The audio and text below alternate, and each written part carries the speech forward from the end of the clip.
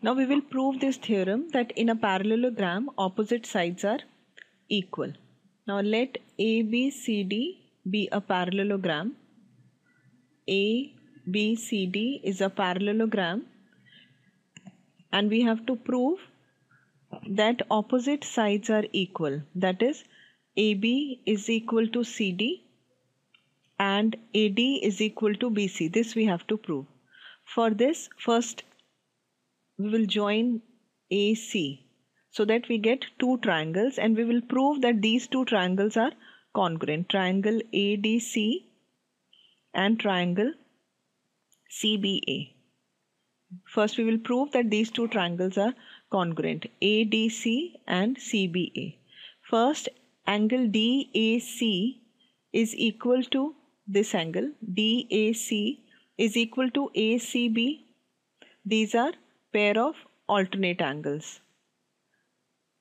This angle is equal to this because AD is parallel to BC as it is a parallelogram.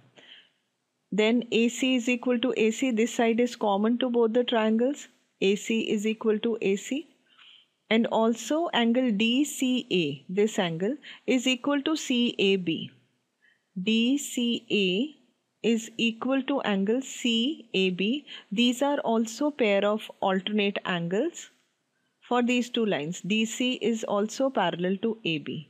So by ASA criteria, triangle ADC is congruent to triangle CBA.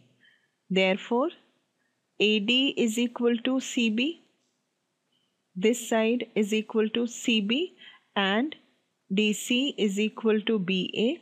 This is by CPCT. CPCT, that is corresponding parts of, we know that corresponding parts of congruent triangles are equal. Therefore, AD is equal to BC and DC is equal to BA.